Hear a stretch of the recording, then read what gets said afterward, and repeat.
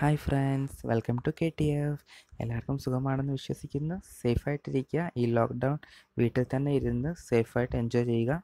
അപ്പോൾ ഉരുളക്കിഴങ്ങ് വെച്ച് ഉണ്ടാക്കാൻ പറ്റുന്ന നല്ല എളുപ്പവും ഈസി ആയിട്ടുള്ള ഡിഷുമായിട്ടാണ് ഞാൻ വന്നിരിക്കുന്നത്. അപ്പോൾ ഇതെങ്ങനെ ഉണ്ടാക്കുന്നത് നമുക്ക് നോക്കാം.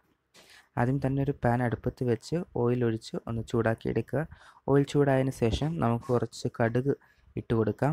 കടുക് നല്ലതുപോലെ പൊട്ടി വരുമ്പം തന്നെ അതിൻ്റെ കൂടെ കുറച്ച് ചെറുജീരകവും കൂടെ ഇട്ട് കൊടുത്ത് നമുക്ക് നല്ലതുപോലെ ഒന്ന് ഇളക്കിയെടുക്കാം.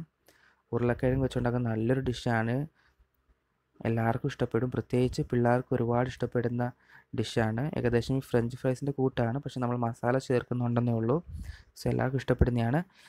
കടുകും ചെറുജീരകവും നല്ലതുപോലെ പൊട്ടി നല്ല സ്മെല്ല് വന്നതിന് ശേഷം കുറച്ച് കറിവേപ്പില നമുക്ക് ഇട്ട് കൊടുക്കാം.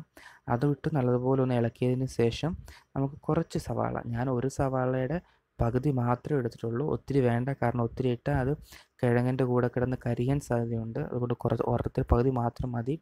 അതും ഇട്ട് നല്ലതുപോലെ ഒന്ന് മിക്സ് ചെയ്തതിന് ശേഷം ഇനി നമ്മൾ നേരത്തെ കട്ട് ചെയ്ത് വെച്ചിരുന്ന കിഴങ്ങ് ഇതിനോട് ചേർക്കാം. കിഴങ്ങ് ഞാൻ നീളത്തിലാണ് കട്ട് ചെയ്ത് വെച്ചിരുന്നത്, കാരണം അങ്ങനെ ഒരു ഫ്രഞ്ച് ഫ്രൈസിൻ്റെ ഇത് വരാൻ വേണ്ടിയാണ് ഞാൻ നീളത്തിൽ കട്ട് ചെയ്തത്. പല ഷേപ്പിലും കട്ട് ചെയ്തെടുക്കാം, നിങ്ങൾക്ക് ഇഷ്ടമുള്ള ഷേപ്പിലും കട്ട് ചെയ്തെടുക്കാം. നീളത്തിൽ കട്ട് എടുക്കുന്നതിന് കുറച്ചുകൂടി നല്ലത്. ഇനി അതിലോട്ട് നമുക്ക് 1 ടീസ്പൂൺ ഗരം മസാല, 1/2 ടീസ്പൂൺ മഞ്ഞൾപ്പൊടി,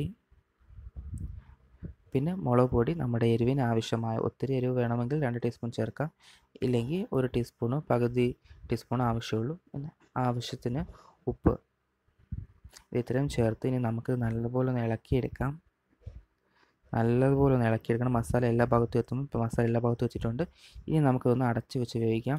വെറും 10 മിനിറ്റ് കൊണ്ട് ഉണ്ടാക്കിയെടുക്കുന്ന വളരെ എളുപ്പ ഡിഷാണ്. നമ്മുടെ പൊട്ടറ്റോ ഫ്രൈ ഇവിടെ റെഡി ആയിട്ടുണ്ട്.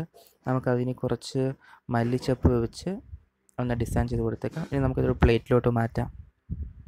വളരെ എളുപ്പവും 5 മിനിറ്റ് കൊണ്ട് വളരെ പെട്ടെന്ന് ഉണ്ടാക്കിയെടുത്ത ഡിഷാണ്. പിള്ളേർക്കെല്ലാം ഇത് ഒരുപാട് ഇഷ്ടപ്പെടും, കാരണം അത്രയ്ക്ക് സോഫ്റ്റും അത്രയ്ക്ക് ടേസ്റ്റുമാണ്. ചോറ് കൊണ്ട് കഴിക്കുന്ന സമയത്ത് വേറെ കറിയൊന്നും ഇല്ലെങ്കിൽ, സൈഡ് ഡിഷൊന്നും ഇല്ലെങ്കിൽ ഉറപ്പായിട്ടും കഴിക്കാൻ പറ്റുന്നതാണ്. എനിക്ക് പ്രത്യേകിച്ച് ടൊമാറ്റോ റൈസിൻ്റെ കൂടെയാണ് ഇത് ഭയങ്കര ഇഷ്ടം. ടൊമാറ്റോ റൈസും ആലു ഫ്രൈയും വളരെ നല്ല കോമ്പിനേഷനാണ്. സോ എല്ലാവരും വീട്ടിൽ ട്രൈ ചെയ്യുക, നിങ്ങളുടെ മക്കൾക്ക് ഇത് ഉണ്ടാക്കി കൊടുക്കുക. വളരെ ടേസ്റ്റിയും ഈസിയുമായ റെസിപ്പിയാണ്.